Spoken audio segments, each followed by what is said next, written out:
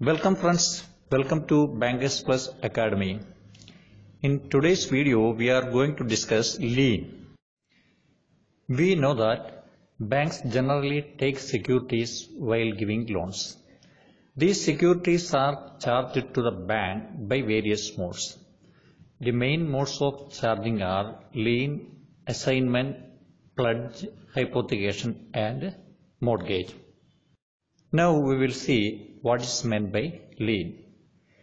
Lien is a mode of charging securities to a lender. Lien actually is the right to retain. That is, it is the right of the creditor to retain the goods or securities belonging to the debtor till his dues are paid. In other words, a creditor in possession of goods or securities belonging to his debtor can, in the absence of a contract to the contrary, retain them till his dues are paid. Such a right to retain is called a lien.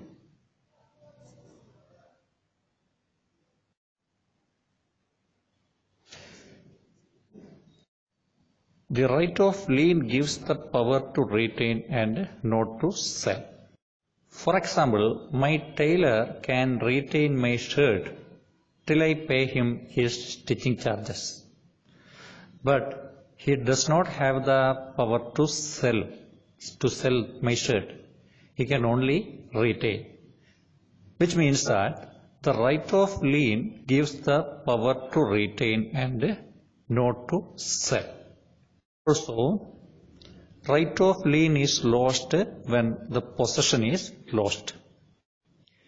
Now, let's see what's the difference between a particular lien and a general lien. Particular lien is the right to retain goods for a particular or specific dues, whereas general lien is the right to retain goods for any dues from the debtor. For example, take the case of my tailor again. Imagine he has stitched my shirt and pants, both. When I pay him the stitching charges for the shirt, he has to give me the shirt.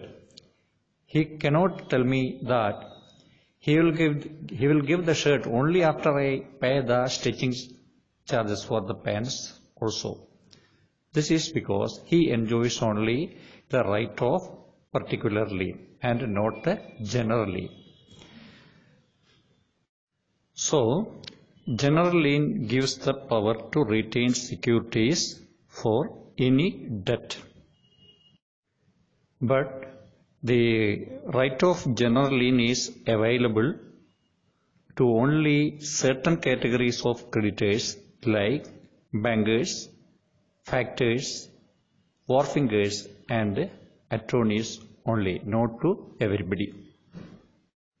So now we know that banker's lien is a general lien. Banker's lien is also an implied pledge.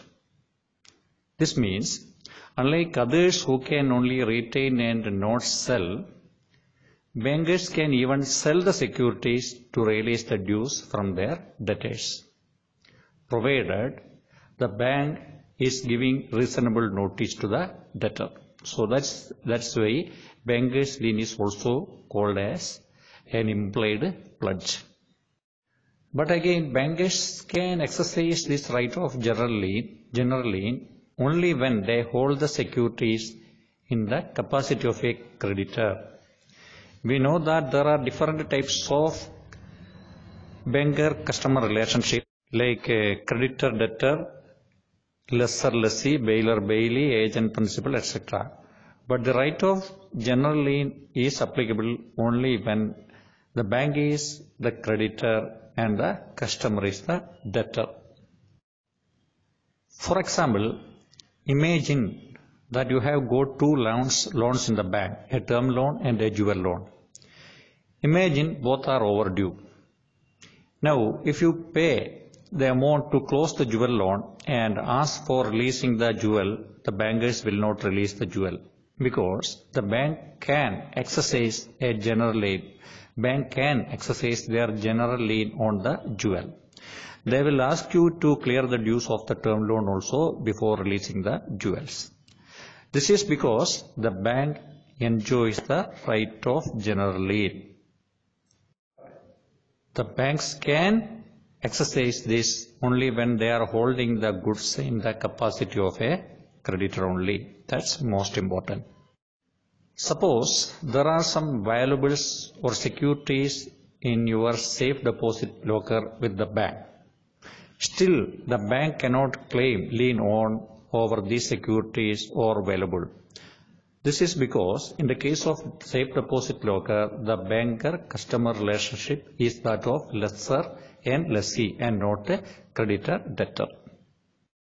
In short, banker's lien is a general lien and banks can exercise the lien when they are holding the security in the capacity of a creditor. Now coming to limitation. Banker's lien is not time barred by law of limitation.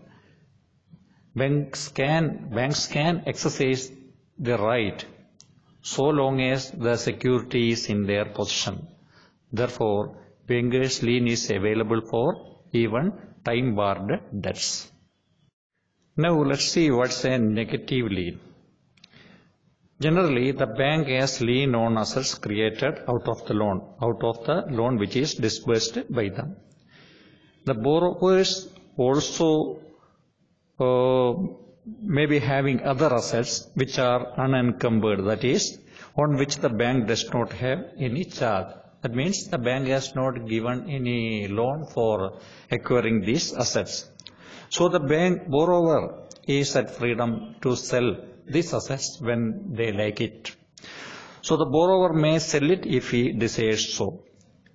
To restrict the right of the borrower, banks sometimes obtain an undertaking from the borrower to the effect that they will not create any encumbrance on these assets nor sell them without the permission from the bank.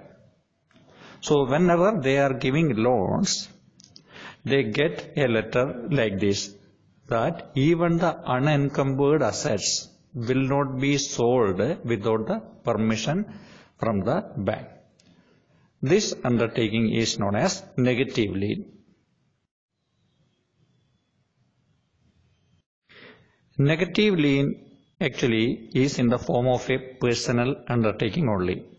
It is binding on the borrower. It is binding. But at the same time, it does not confer power on the bank to proceed against the assets of the borrower. If you liked this video, please subscribe to our channel, Bankers Plus Academy.